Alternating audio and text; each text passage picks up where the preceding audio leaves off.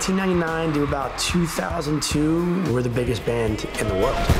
Nobody thought it was going to be as big as it was. The best-selling boy band in history.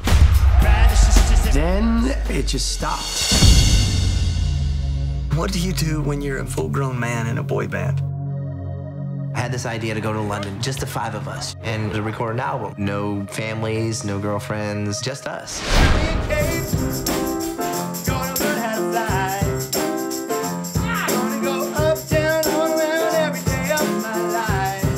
We've seen the best and the worst of each other.